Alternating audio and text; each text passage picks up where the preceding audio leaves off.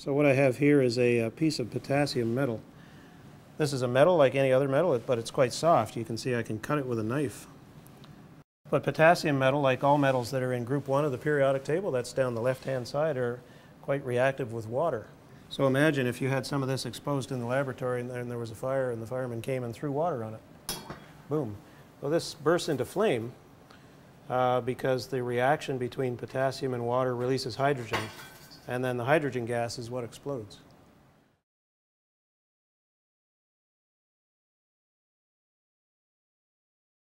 I've used many facilities here at Carleton University, one being the Chemistry Super Lab, my favorite. The Chemistry Super Lab is amazing. It's a great place to do a chemistry lab in. It's big, spacious, it has everything you can imagine a chemistry lab can have.